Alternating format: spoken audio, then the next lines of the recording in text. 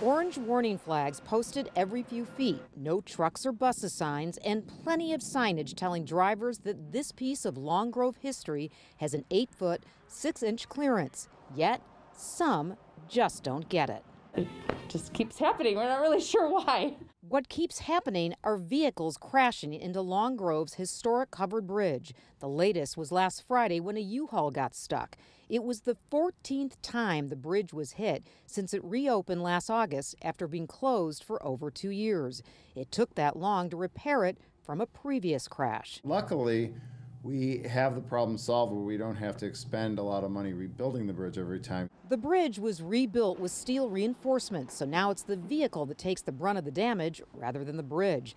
And while nearby businesses are perplexed at the number of crashes, owners admit the publicity does give them a bit of a boost. It's a spectacle that brings people into town. I had a great day on Sunday, day after the bridge.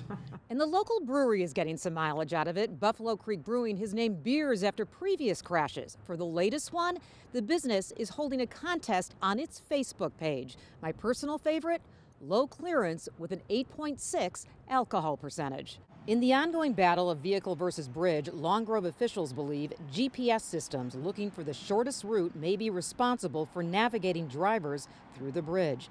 Friday's U-Haul driver told police he was following his GPS and didn't see the signs.